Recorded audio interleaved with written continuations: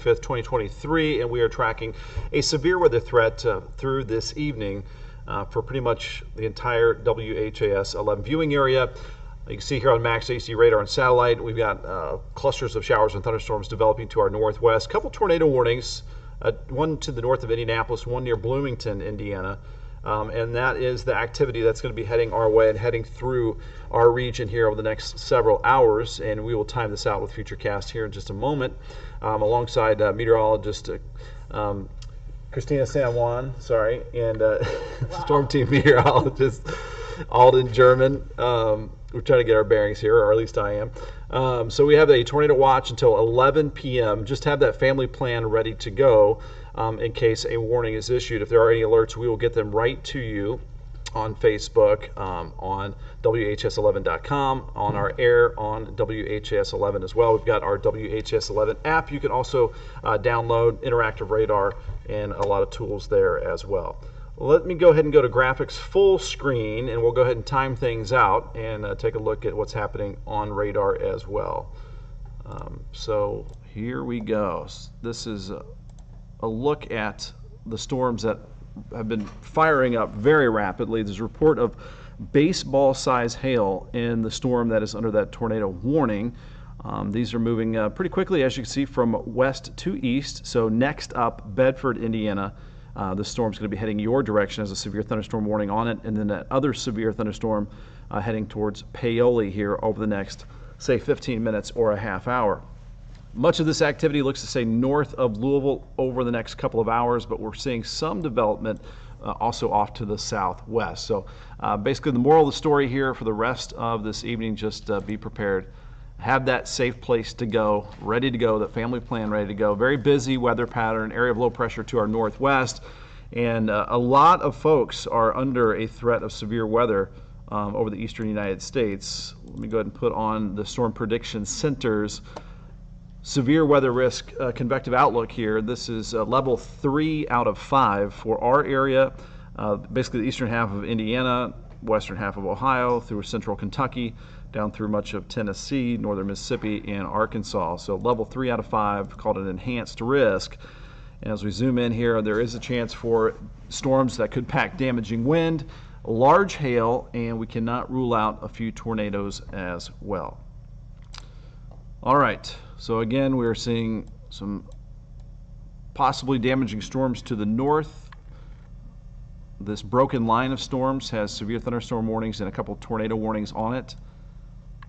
And we will move over into Futurecast and time things out with the high resolution rapid refresh weather model, or the HRR, is what we'll switch to. So again, there is the tornado watch that we have for almost the entire viewing area until 11 p.m. To the north, Seymour, Bedford, and up towards North Vernon, Jennings County. You guys are under right there along Highway 50 under that tornado watch until 8 p.m. So your threat is going to end a lot sooner. All right, so Futurecast is picking up on those storms to our northwest. Notice they do move through southern Indiana here through the next hour. You can see them just north of Louisville through about 5:30.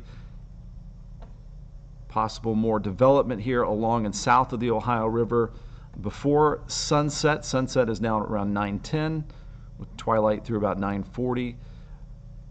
Here are the storms along and south of the Western Bluegrass Parkway around 10 to 11 p.m. And by 11 p.m., it looks like that severe weather threat begins to move off to the south in the east of our area. And then we're left with some pretty quiet weather for tomorrow.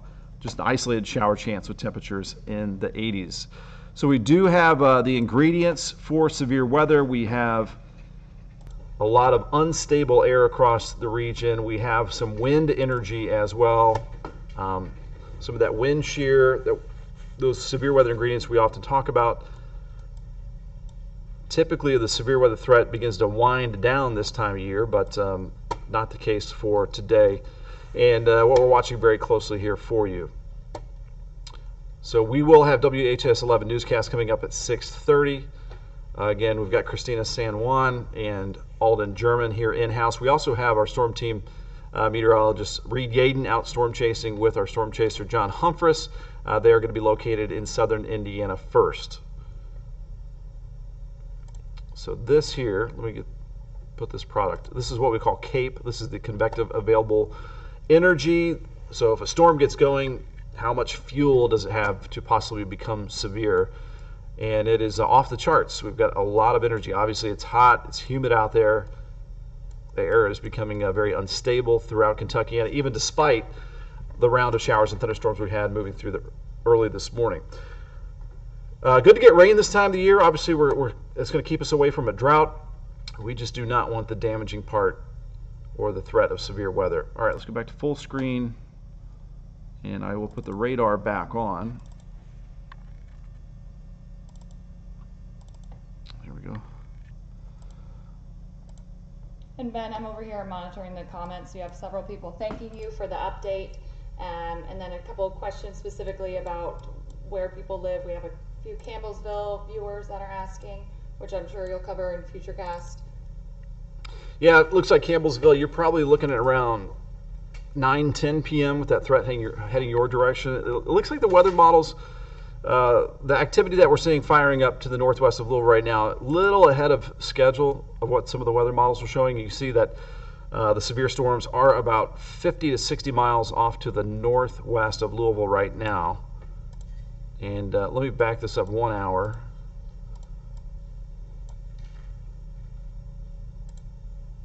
So this is where the storms were about an hour ago, and then this is where they are now. So we can easily see that they're moving at about 30 to 40 miles per hour.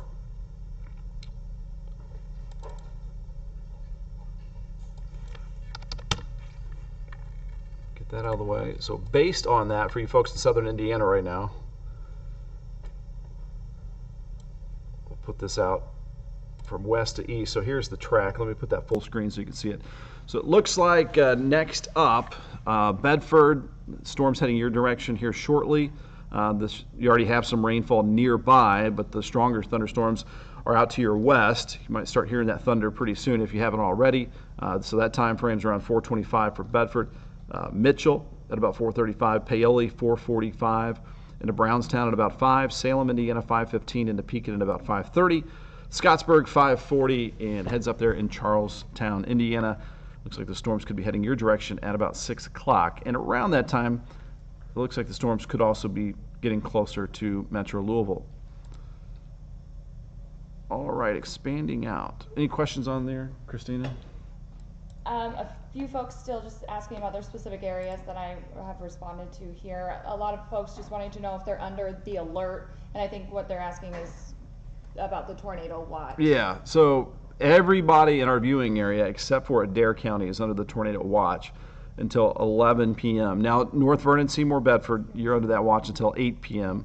This is Look at Futurecast. We'll do this one more time, and then we'll wrap things up, and then we'll just be prepared if any alerts are issued to go right on WHS 11 and keep you up to date there, and streaming on WHS11.com and on our WHAS 11 app. So here is around 5:36. Again, like our storm track just showed you, the storm's heading along east of I-65 around Madison and Clark County, Indiana, around Scottsburg, and getting close to Metro Louisville 5:30 to 6 p.m. Now these could just kind of blow up, and some might move off to the east. Then we have some more redevelopment. It's just going to be a busy evening here for us, it looks like, with the chance of severe weather. And again, the atmosphere is just ripe for the development of some pretty explosive thunderstorms around the area. Large hail, damaging wind, frequent cloud-to-ground lightning, heavy rainfall, and it looks like we got a tornado warning that was just issued for a portion of our viewing area. So we're going to wrap it up here. Stay safe out there, guys. Thanks for tuning in to, so tornado warning there for Lawrence County, just out to the west of Bedford, Indiana. So stay safe. Be ready to seek shelter from warnings issued for your area. That right now is in west central Lawrence County.